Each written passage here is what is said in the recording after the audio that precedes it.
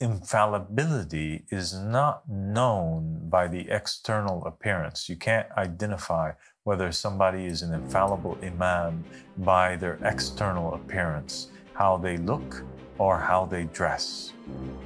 But rather, infallibility, an infallible Imam is only identified by him being mentioned, his name being written or foretold. That is the only way that you know if he's an Imam or not an Imam, if he's infallible or not infallible.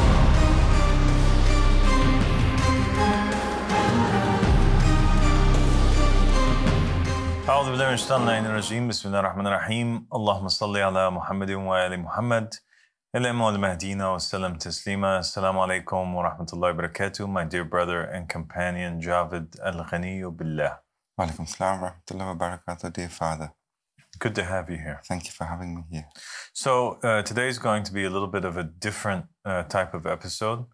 You brought to my attention today this clip that is of a scholar, and the scholar is talking to his viewers, and he has a YouTube channel, as far as I understand, that has something like 2.5 million subscribers.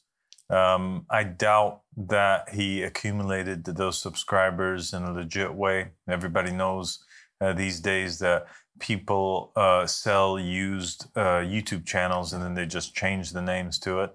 And a lot of these scholars are known for doing things like this in order that they may kind of appear like they have lots of followers when in fact they don't. But nonetheless, because of the fact that he does have this channel with so many followers and he is stating that this Tao is false and attacking me, let's hear what he has to say and let's respond, shall we? But we're not going to be responding to him today because there's nothing that we can say or do that will change this individual's mind. This person has already made up his mind, but rather what we're going to do is we're going to respond to him in order that we may highlight his argumentation for why it is that I am false and offer me the opportunity to respond, and we let the viewers decide, shall we? Yes. Okay, let's start. Let's hear what he has to say. اللهم صل على محمد وآل محمد. السلام عليكم ورحمة الله وبركاته، ولا حول ولا قوة إلا بالله العلي العظيم. إخواني، ظهر هذا الشخص منذ تقريب 7 أشهر وهو يدعي بأنه الإمام المهدي المنتظر عليه سلام الله. All right, so the first thing is that he says this man, there's no power nor might except for Allah. This man appeared 7 months ago, and he's claiming that he is the promised Mahdi. If the scholar means that I am claiming to be the 12th Imam, Imam al-Mahdi, because he's a 12er Shia, Imam Muhammad ibn Hassan al-Askari alayhi salam, well, first off, that's absolutely not what I'm claiming. What it is that he's saying is that that I'm claiming to be the promised Mahdi. And I just wanted to correct for everybody, you know, because if he means that I'm claiming to be the 12th Imam, then automatically right off the bat, he has lied. And if he has lied in one thing, then he can lie in all things. All right, let's continue, shall we? أخذ يتلو بخطابه بين الحضور، طبعا الحاضرات نساء سافرات ووراء صور تظهر نساء سافرات وحكي. المهم، فهو من كلامه يشبه 100% كلام اليمانيين، وخصوصا في تلاوة صلواتهم. اللهم صل على محمد وآل محمد الأئمة والمهديين وسلم تسليما، مثل ما يقولون. So then the scholar proceeds to state that I was giving a speech, and I was giving a speech to an audience of people that were immoral. There were women in there that were uncovered, that were naked, so to speak, that were, and he's referring to the fact that they were not wearing the headdress. Obviously, he's referring to women in the audience, and he's referring also to perhaps some of the images, the paintings that were on the wall in which they are, it depicts certain saints and holy women who have come throughout human history that were not wearing head veils or headdresses. And I'm not sure why a respectable scholar would attack the people that are in the audience who are there to listen. I mean, let's assume that I am a misguided individual and that these people are fooled by me. Why is it the case that they deserve to be attacked? To what point does that prove? Nothing, but he seeks to just kind of discredit me. And then he says that our way of saying the salawat, saying the peace, sending peace and blessings upon Muhammad and the family of Muhammad, because we add on there the Imams and the Mahdis, he says, well, this makes me think that they are an offshoot or part of the followers of the Yemeni, which in that aspect, it is true. It's strange that you have these scholars who straight away, like you said, mention attack the innocent people and their what would be perceived the congregation.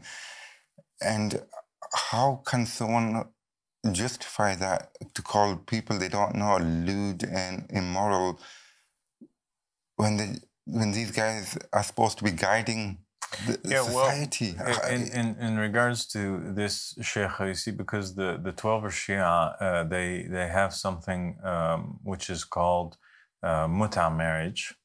And for them, and it's very well known in Iran and in these countries, that muta marriage is kind of this temporary marriage whereby an individual can go to a scholar like that. He can pay him some money, a couple $100 or whatever it is, the currency of their country or the rate that it's going at. And he can establish a temporary marriage contract between him and a girl. And sometimes people don't know where to get these girls for temporary marriage. And so they'll just call the sheikh, and he has, he's in contact with, women that are covered, that they wear the hijab or they wear the khimar, and then under an Islamic umbrella, a religious title, so to speak, he will take money from the male and he will make a temporary marriage contract. He'll marry them to each other for a certain time period. It's usually like an hour or 2 or 3 or maybe a day or 2, whereby the man can enjoy the female in a sexual manner. And so for the scholar, that's totally okay. There's no problem in that. These are decent, good women, but at the same time, it is an indecent thing if a woman is listening to a lecture but does not wear a headdress or a head veil. That's his view on things, and it's okay. Let's continue and see what it is that he has to say further than that. قلت وأنه ادعى الإمام بأنه الإمام المهدي، وتلا وصية قال أنها وصية رسول الله لأمير المؤمنين علي بن أبي طالب عليه السلام، ودعا الناس إلى حاكمية الله كما هم شعارهم الحكم لله والبيعة لله وهذه المسائل. فأخذ الناس يسألون عنه عن طريق الاتصال، عن طريق المراسلة، ويقولون شيخنا بين. So he says that basically I read forward the will of the Prophet Muhammad sallallahu alaihi wasallam, and I was calling the people towards the supremacy of Allah. And he says that this is our motto, so to speak, the call to the supremacy of God, and the implication, the way that he's saying it, and this is their motto, the supremacy of God.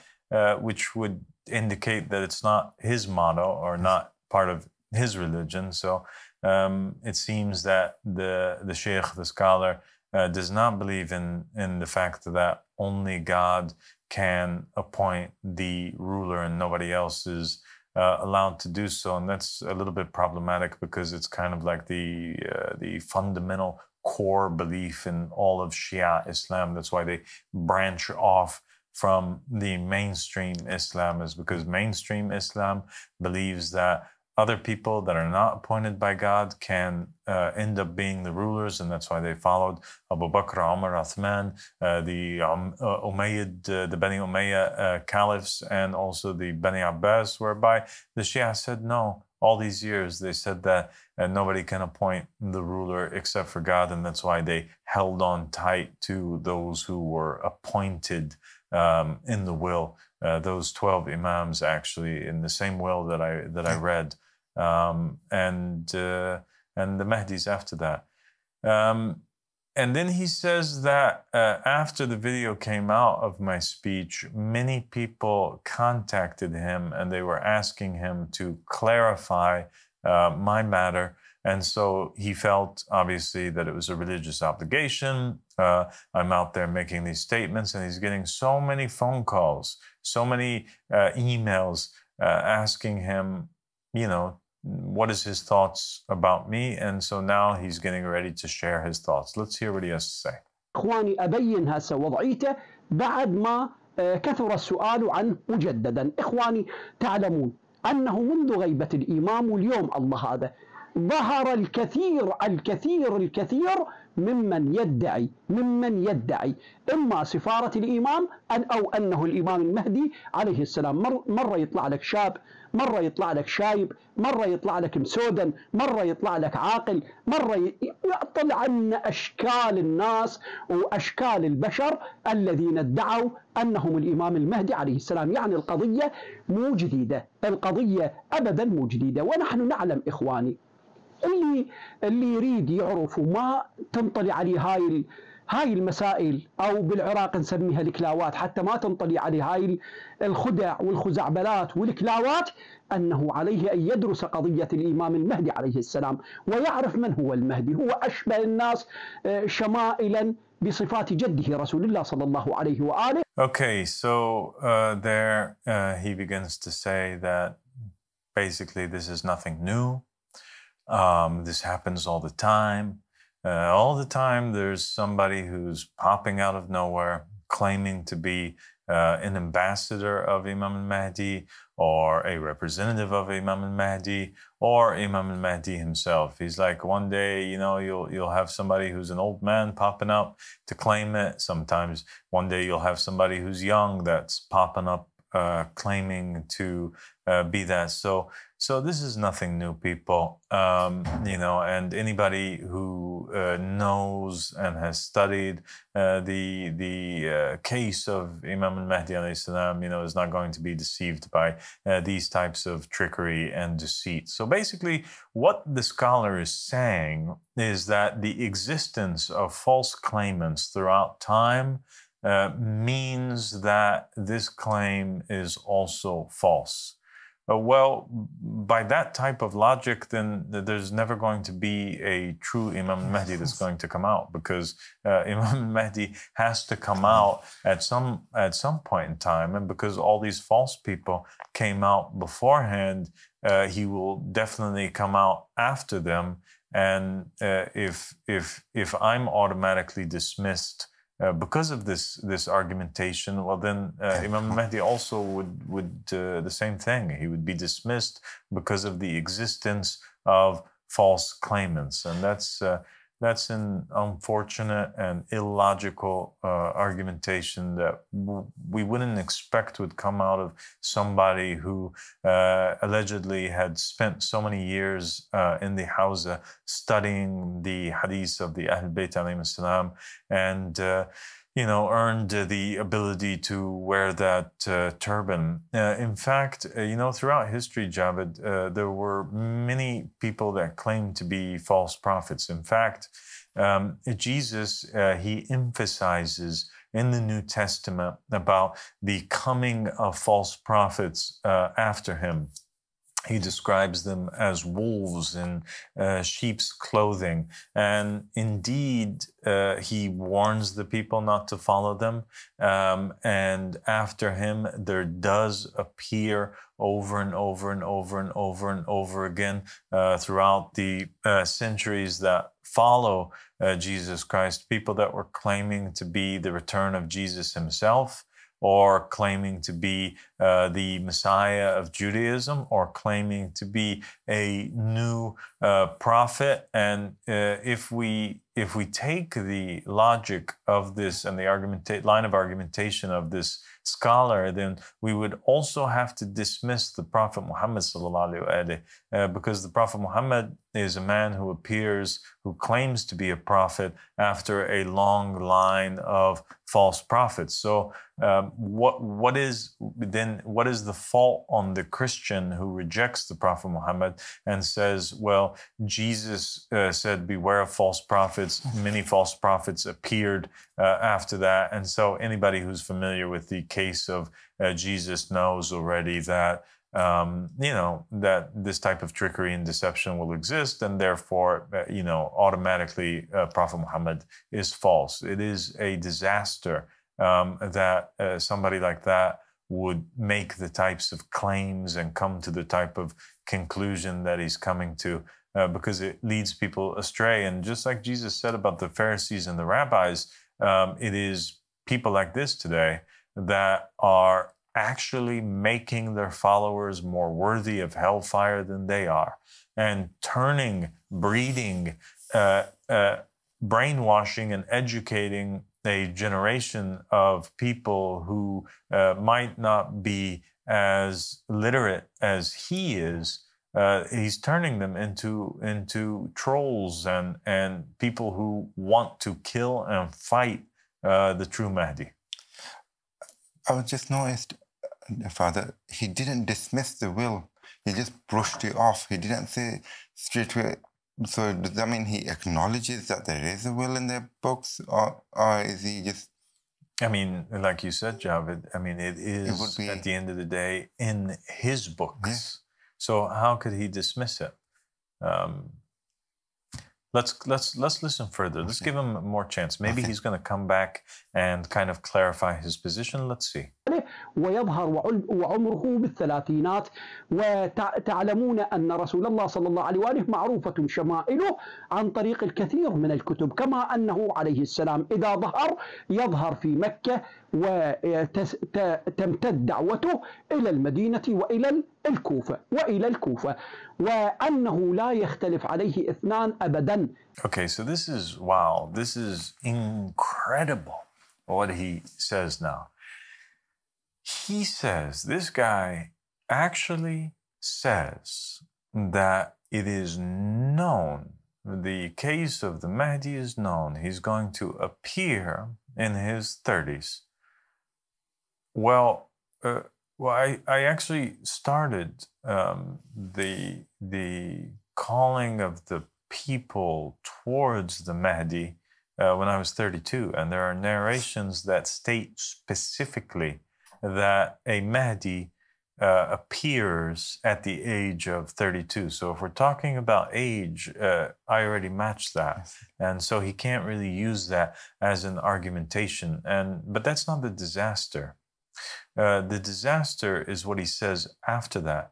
He says that the Mahdi appears in Mecca, and his da'wah reaches Medina, and then it reaches Kufa in Iraq, and he says, and no two people will ever differ concerning him.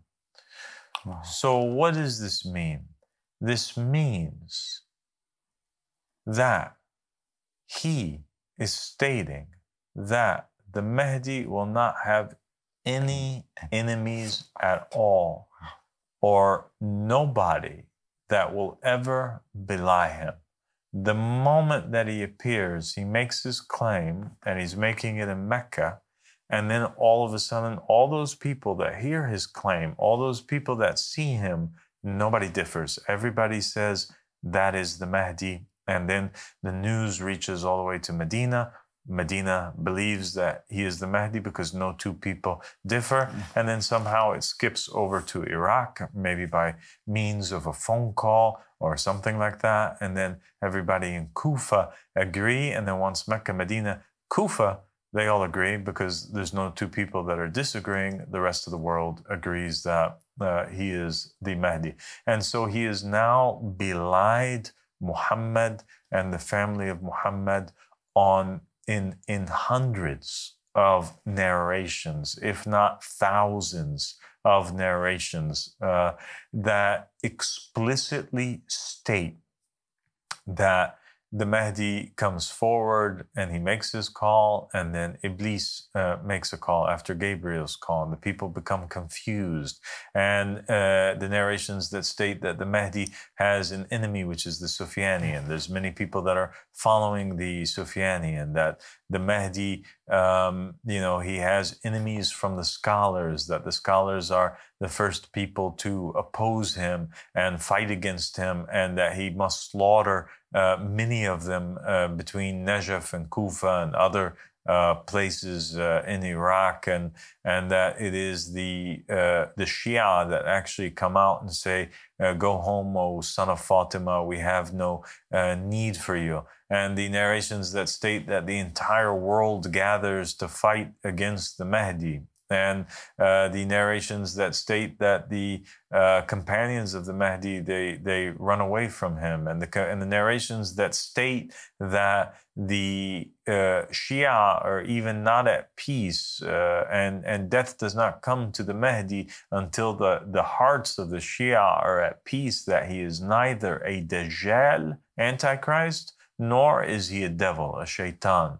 That's how much they differ in regards to the Mahdi, and how much doubt they have, and how much enemies the Mahdi has. So how is it that no two people would differ in regards to the Mahdi? I mean, what this scholar is saying, he is literally saying the exact same thing that many Jewish rabbis say about the Messiah when they're arguing that Jesus is a false Messiah and a liar and a false claimant. They say that the true Messiah will come and nobody in the world is going to deny him or be able to differ in regards to him, and that he will bring peace instantly across the planet without spilling any blood.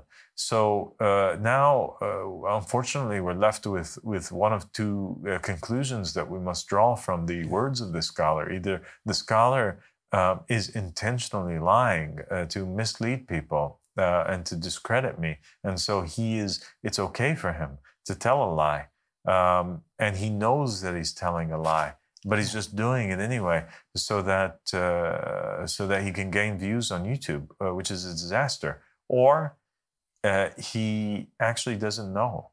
He doesn't know the narrations, or he forgot the narrations, or he himself is unfamiliar with what Muhammad and the family of Muhammad said about the Mahdi, and that is a disaster as well. Let's carry on and see what this guy has to say. إذا ظهر سلام الله عليه فيظهر أمره جليا لا اختلاف فيه، مو ويطلع وين قلت مكة، مو يطلع في فرنسا، مدري بأمريكا، مدري بسان فرانسيسكو، والله ما أعرف وين طالع هو هذا، ويخطب بالوادم. So, and then he says that and that he appears in Mecca. He's stressing on this. He appears in Mecca. He appears in Mecca. He appears in Mecca. He doesn't pop out from France or San Francisco or wherever it is that this guy is appearing or speaking from. I'm not speaking from France, nor am I speaking from San Francisco. I'm actually speaking from the UK. That's where I gave my speech from. And once again, I reiterate, I am not even claiming to be the 12th Imam, Muhammad ibn Hassan al-Askari alayhi salam, whom they believe it is the 12th Imam, Imam al-Mahdi, who appears first in Mecca. So really what it is that he's even saying to disprove me is irrelevant, because the character that they believe appears in Mecca is not even me, nor am I claiming to be that character. وهاي الملابس الغربية التي يلبسها عجمية وغريبة عن لبس العرب ولبس محمد وآل محمد صلوات الله وسلامه عليهم أجمعين. Okay. So then he starts attacking my physical appearance, and he says that a further proof why it is that I'm false is because of the strange Western-styled clothing that I am wearing. It is not the clothing of Muhammad and the family of Muhammad, peace be upon them. I don't even know what to say, Javed. I don't even know how this scholar can respect himself at this point, or how anybody can even respect what it is that he's saying. Every prophet and messenger, it is clearly stated and it's known that they would appear to their people wearing the clothing of the time of their people. He says that my clothing is the clothing that is strange, when in actuality, it is his clothing that is strange, and it's unfamiliar and it's alien looking to the people of the time, and also to the majority of the population that live on the planet. And if you kind of examine what he's actually trying to say, he's painting a picture for the viewers, whereby through his argumentation, he is stating in a hidden way, in a thinly veiled way, that the Mahdi, in order to be the Mahdi, has to look like he's looking. They have to wear clothing like he is wearing. And he's saying that this is the clothing of the Prophet Muhammad sallallahu alaihi wasallam, even though there is no narration that states that the Mahdi comes forward wearing the same clothing that the Prophet Muhammad sallallahu alaihi wasallam is wearing. And furthermore, there's a narration that says from Ali Zain al-Abidin alayhi salam, and it was narrated by Muhammad Bakr and Ja'far al-Sadiq and Musa Kazim, that there is not an Imam that comes from us except that he's infallible. And then it says, and infallibility is not known by the external appearance. You can't identify whether somebody is an infallible Imam by their external appearance, how they look or how they dress. But rather, infallibility, an infallible Imam is only identified by him being mentioned, his name being written or foretold. That is the only way that you know if he's an Imam or not an Imam, if he's infallible or not infallible. And so it's not me who is now belying the Sheikh. It is Muhammad and the family of Muhammad who are outright calling this man a liar. Yeah, no, he's definitely using physical appearance to try to attack my character, and he's trying to do it in a semi-comedic way, in a way that would incite people to mock and dismiss. And he's not just doing it in a speech, but if you look here in the bottom, what's written in Arabic, it says, the appearance of a young man, the appearance of a youth, a cute youth, it says there, cute. Literally, it spells out in Arabic the English word cute. ظهور شاب cute يدعي بأنه الإمام المهدي عليه السلام. The appearance of a cute young man who's claiming that he is Imam al-Mahdi alayhi salam. He says cute. What he actually is intending to do is to discredit me.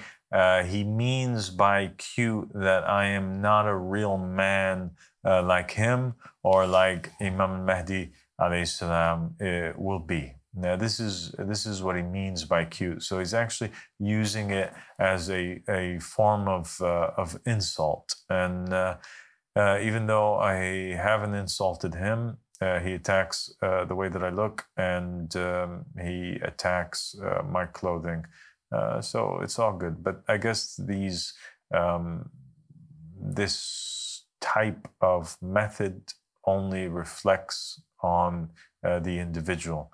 Him using these tactics, I believe that they only show how weak he is intellectually, and it further exposes, his immaturity, and exposes the fact that this individual should never be speaking in the name of religion, and it should make people think and wonder and contemplate for themselves when they envision, when they look at his face. I hope they put his face on the screen here, and people remember everything that this man said, and they ask themselves, is this the face of one of the people of paradise? Are these the words of somebody who is calling people towards heaven? Or is this one of those imams of misguidance? Is this an individual who, the Prophet Muhammad sallallahu alaihi wasallam forewarned us about and said that they are the most evil of creation? Is this an individual who is a liar and who leads people astray, a wolf in sheep's clothing, an idol who doesn't benefit nor harm, and who wears and dresses in the costume of the Prophet of Allah sallallahu alaihi wasallam, seeking to deceive and to fool people? Is he resembling somebody who they want to trust their hereafter with, or does he resemble one of the apes and the monkeys that were seen by the Prophet in his vision jumping on his platform? And I don't mean by that he resembles a monkey or an ape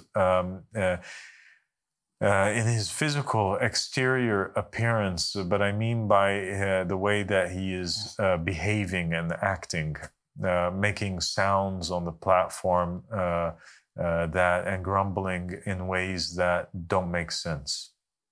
Let's continue. كما أن الذي يظهر لا بد له من آيات وبراهين ومعاجز حتى ليبين للناس أنه صاحب الدعوة الإلهية، وأنه إذا ظهر يملأها عدلا وقسطا بعدما ملئ ظلما وجورا. أنت اطلعت، أنت الشاب الكيوت، شنو إنجازاتك؟ إنجازاتك أنك تطلع على التلفزيون وتتعلم لك تشمح شاية أمام نساء سافرات، أمام نساء سافرات. Okay, so now here he's saying that, in order to prove yourself, you have to have miracles. What have you done? What have you done? He says, what, that you appeared on TV, or you memorized a couple words and you speak in front of a bunch of immoral women? What are your accomplishments or your achievements? Well, I appreciate the question. And to answer him on what my accomplishments or achievements are, one, I have claimed to be in the will of the Prophet Muhammad sallallahu alaihi wasallam. I came to the people and said my name was written in the will of the Prophet Muhammad. I came with a letter of appointment in the same way that Muhammad came and he said I was mentioned by the Prophet Jesus, in the same way that Jesus said I was mentioned, my name was mentioned on the tongue of Isaiah and in your scripture, the apparent scriptures that you have between your hands. So that's what Muhammad and Jesus did. They didn't come and say we were mentioned in a hidden text, or they said our names are mentioned by them, but the words got lost. No, they came with the apparent scripture. Muhammad says I'm the comforter who was promised by Jesus. Jesus says here I am, mentioned by Isaiah. And the same is true for me. I say, hey, here, just as the narrations state that the Mahdi's name is mentioned in the apparent will, the will which is in the hands of the people. I say, in your books, my name is mentioned, Abdullah, in the will of Rasulullah. So that's my first accomplishment. Second accomplishment is that I wrote a book called The Goal of the Wise, and I've been basically preaching, holding lectures, speaking for a while now with all of you. and doing it in a public manner right now. And I've displayed the knowledge which I have gained from Allah subhanahu wa ta'ala and from Muhammad and the family of Muhammad. And I put it in between the hands of the people. It's a book that's almost 700 pages. I put it in English and I put it in Arabic. Published it in English and in Arabic, and I have touched on many different topics in that book, and I have put it forward in order that the people may evaluate the knowledge that I come with and see if it is something which is divine or not, and decide for themselves. That's my second accomplishment. My third accomplishment is that I have raised the banner of allegiance and supremacy is to God, and that is something that the Prophet Muhammad did, Imam Ali did, and every other prophet and messenger from Adam's time until now. They all called towards the supremacy of God, that only God can appoint the ruler, and I have done the same.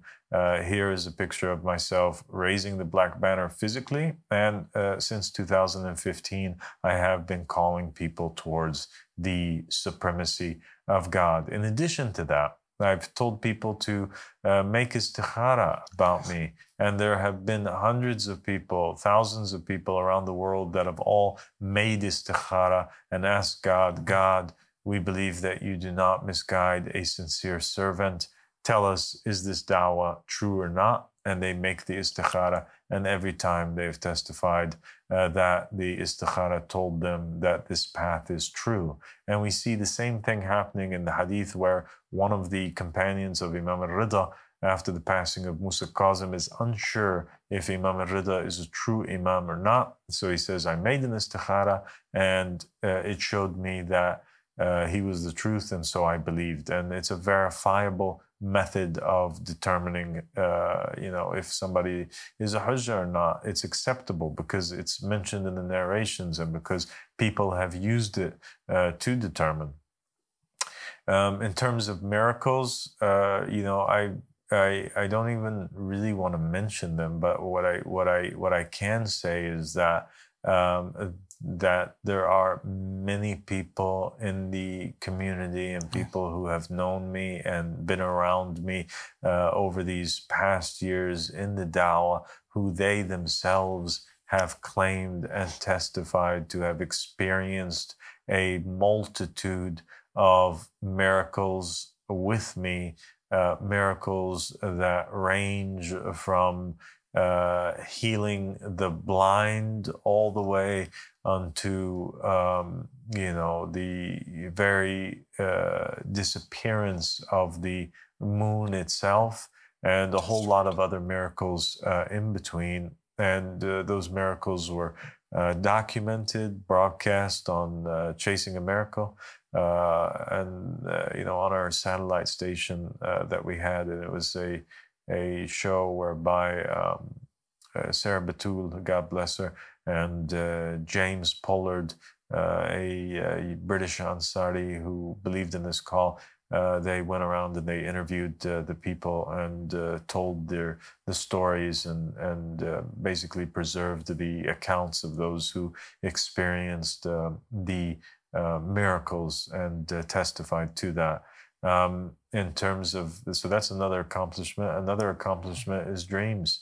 There's many people who came into this call after seeing dreams of Muhammad and the family of Muhammad, or the prophets and the messengers saying that this path was the true path, or seeing me in visions alongside with Imam al-Mahdi alayhi salam. So Muhammad and the family of Muhammad, God Almighty, they testify to the fact that I'm telling the truth in the kingdoms of the heavens, the malakut, the dream world, and the istikharas have come back positive. The miracles are present. The law of knowing the proof of God through the will, through the banner, through the knowledge, it's all fulfilled. The criteria is fulfilled, has been fulfilled by myself as it has been fulfilled by every other prophet and messenger that's ever came before. And there were even, some prophets and messengers that didn't have any miracles at all, actually. And we have examples of these prophets and messengers that came and they called people towards God, but they didn't display a miracle, so to speak, like Hosea, or